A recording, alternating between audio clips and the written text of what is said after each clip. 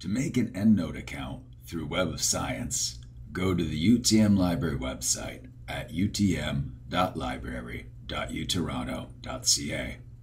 Click Databases under the icon that looks like an oil drum. Scroll all the way down to Web of Science. The first time you open Web of Science, you might be bombarded with messages about cookies and tours of Web of Science. Just click through all of that. In the upper right-hand corner of the screen, it says Products. Click that. Then click EndNote. The registration will open in a new tab. Click Register. Use your University of Toronto email address and fill out the rest of the form, including the CAPTCHA. Click Register. You will receive an email with a link to confirm registration. Once you have finished registration, you can sign in using the previous steps to get to Web of Science and the Products page.